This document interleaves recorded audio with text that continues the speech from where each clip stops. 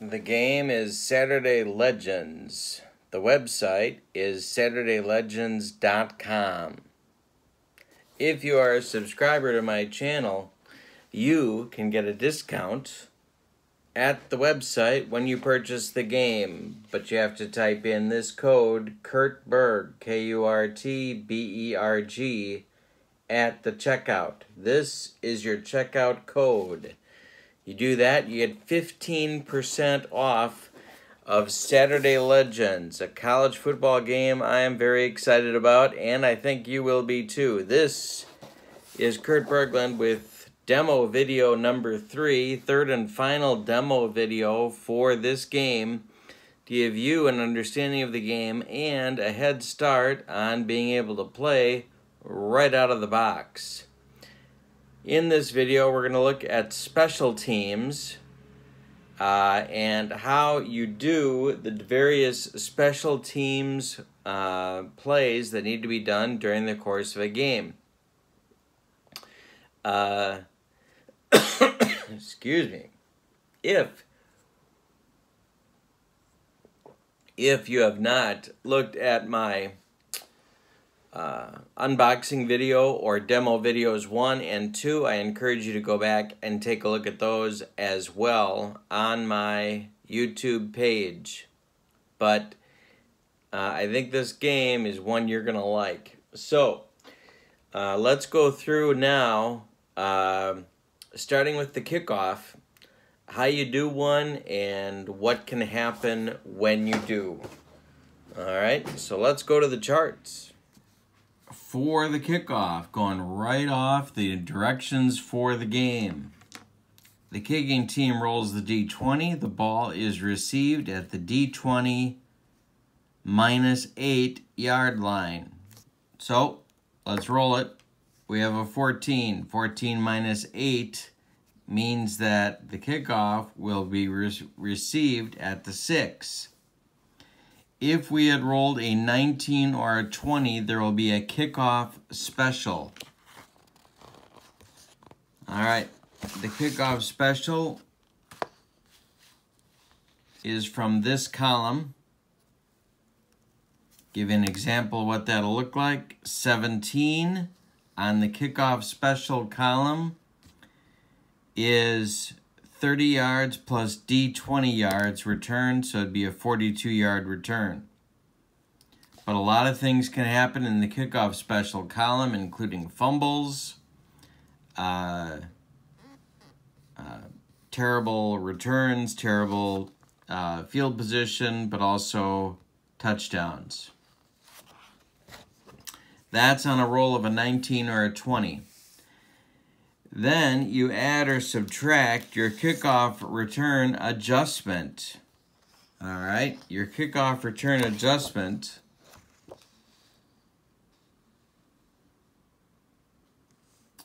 kickoff return defense for Louisiana State is 2. For Ohio State, -3. All right, so if it was, let's go through this and suppose that it was Louisiana State kicking to Ohio State, -3 on their kick return, so we'd go 18 minus 8, be received at the 10. The receiving team rolls the D20. The return is D20 plus 10 yards, so that would be out to the 25, but Louisiana State's defense is -3, so we'll be back to the 22-yard line. All right. You add or subtract your team's kickoff return adjusted that is calculated to start the game. In college football, you can fair catch anything inside the 25 and just get the ball at the 25 with no return. All right, so that's a kickoff. Got to pay attention to your kickoff return defense. All right. On the other hand, the kickoff return is a +2. So you have kickoff return defense and a kickoff return.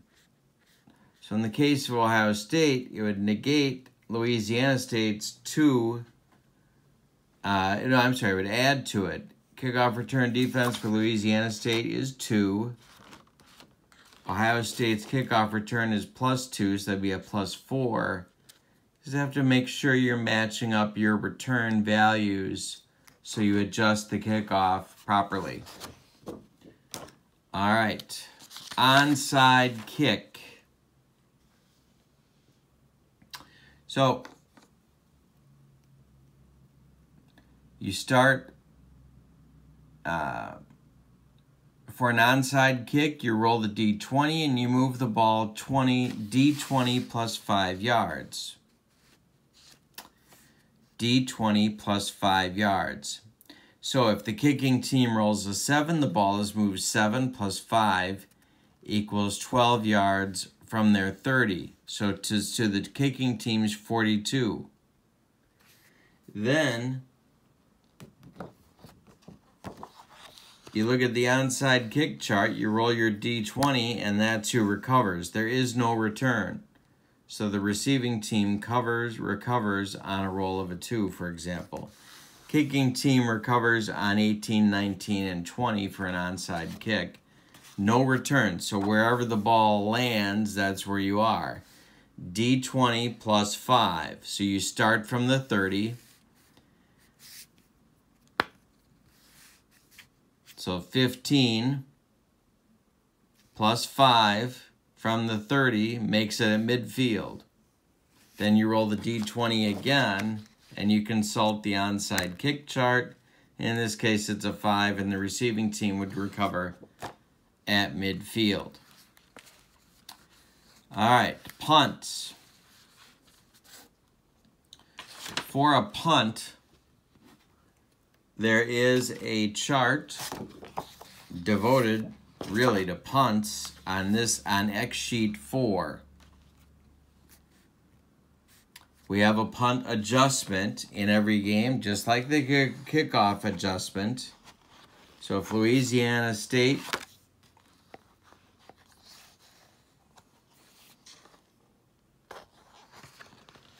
kicking to Ohio State, punt return defense is 4. Punt return is +2.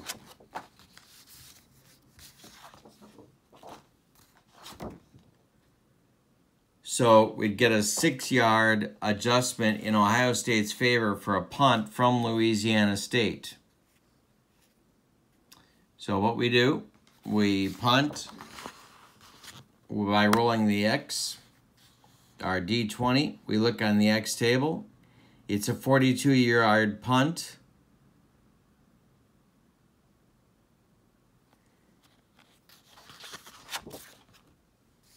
This is how many yards the ball was punted.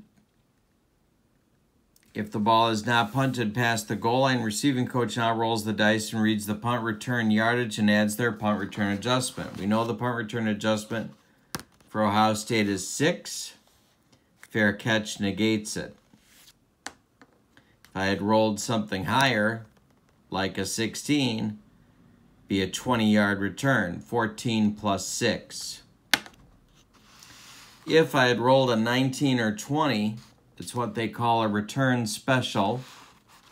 You look at the return special here, and you can even get a touchdown in that case. On the punt, if I had rolled a 19 or a 20, could be a great punt or a blocked punt or a bad punt. A lot of things can happen on punts and, for that matter, on kickoffs in the special column. All right, next are field goals.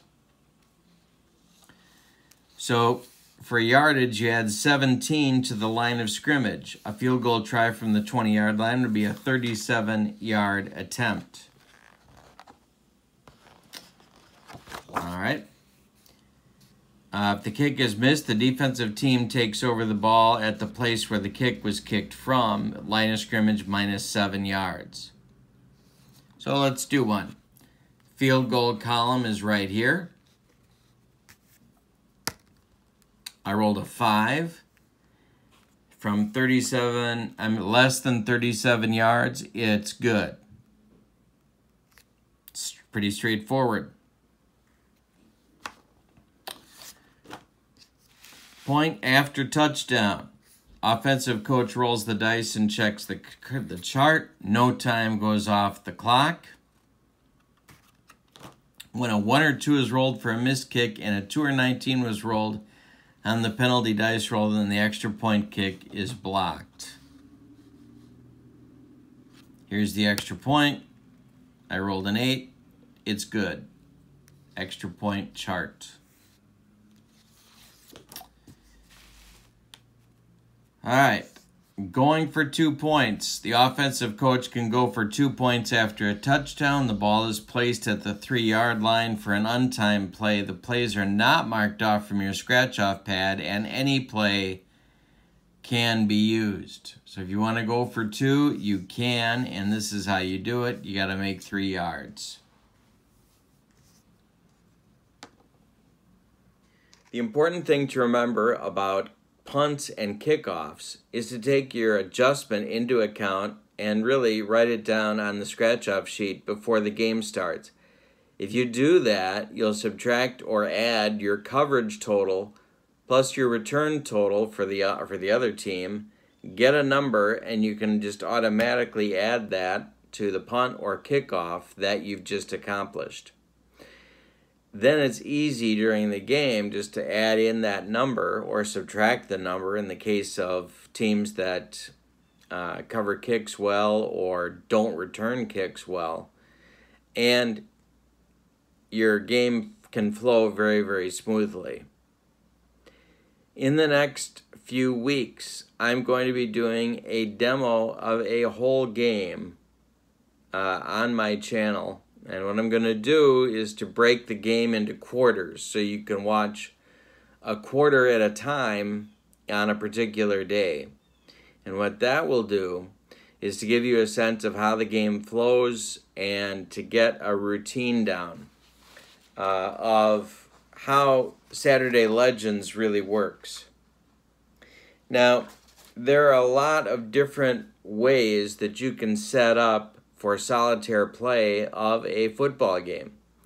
And one of the things that I'm going to be doing is to model some of those different ways during my demo game.